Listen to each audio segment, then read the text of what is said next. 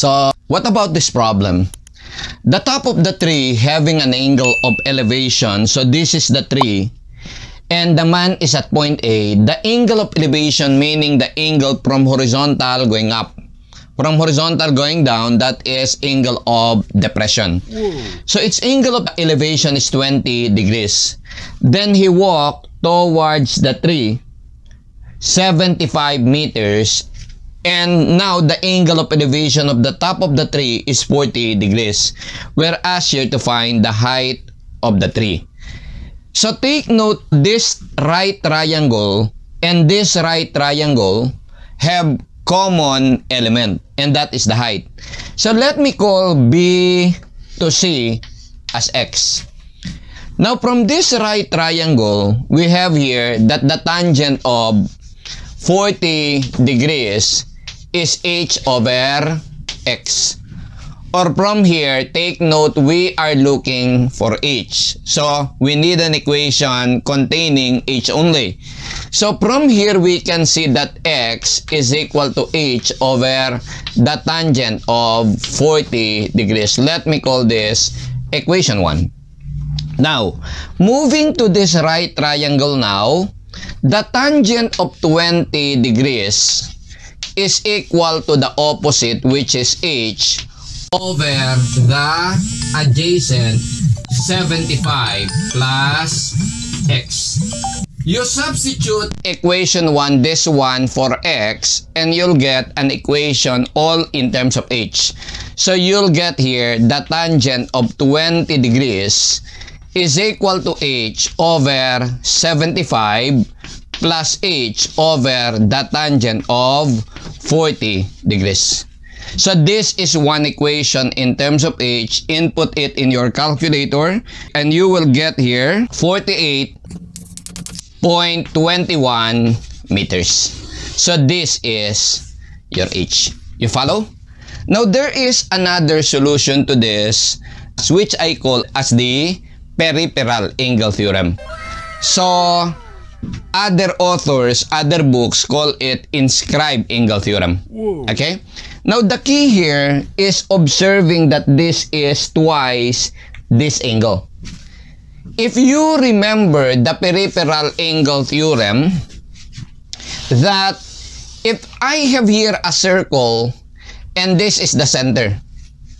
Now, if I choose any sector here, if this angle is theta, this is theta, this is theta, this arc opposite the central angle is also theta.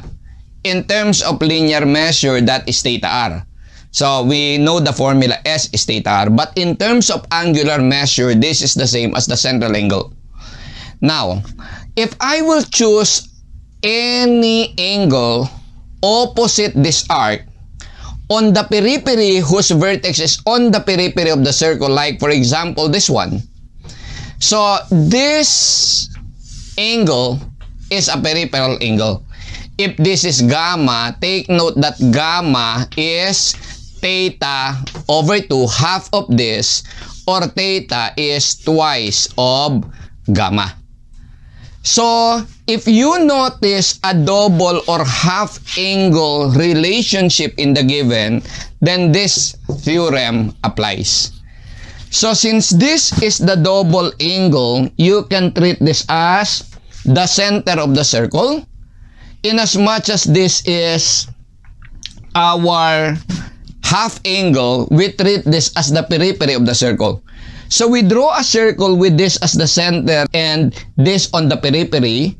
So it means they are both opposite the same arc, right? So it means if we draw an arc, something like this, like that. So this is the center, the common arc is this one.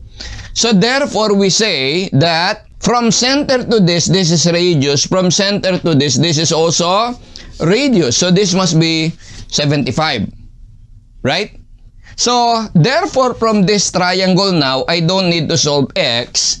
So therefore we just say that H is simply the hypotenuse 75 And this is opposite this angle. So this is 75 sine of 40 degrees. And this is equal to 48.21 meters. Do you follow? If you understand the peripheral angle theorem, the peripheral angle theorem is simplest. You get it? Okay. A tank containing 0.6 meter deep water is transported by an elevator. So, what is the pressure at the bottom of the tank when the elevator accelerates 2 meters per second squared upward?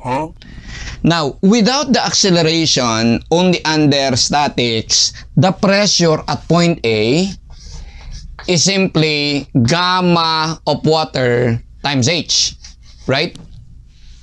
But if there is an acceleration, this basic formula is to be multiplied by 1 plus or minus A over G. G is the acceleration due to gravity. You use plus if the acceleration is upward. You use minus if the acceleration is downward.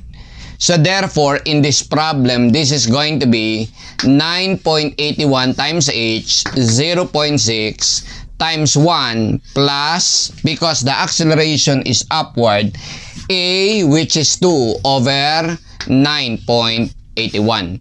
And this is going to be 7.086 kilopascal.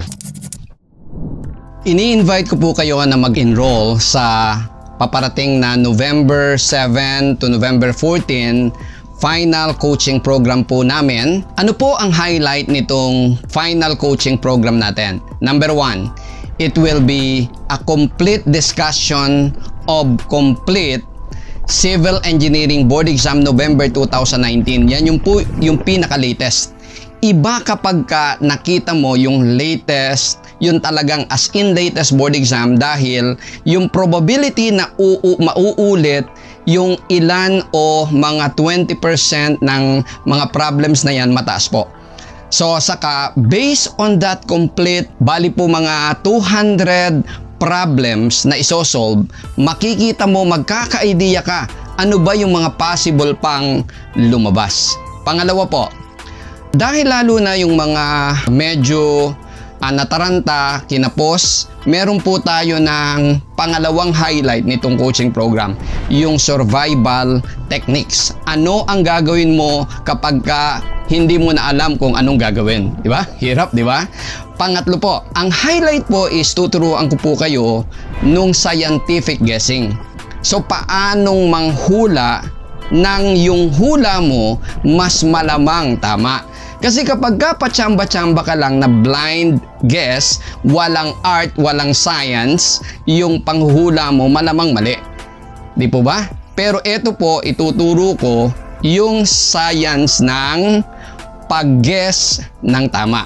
So enroll po kayo dito sa final coaching program natin ngayong November 7 to November 14 po. Ito po ay para sa preparation natin sa November 14 to 15 Civil Engineering Board Exam. So, kita-kita po tayo.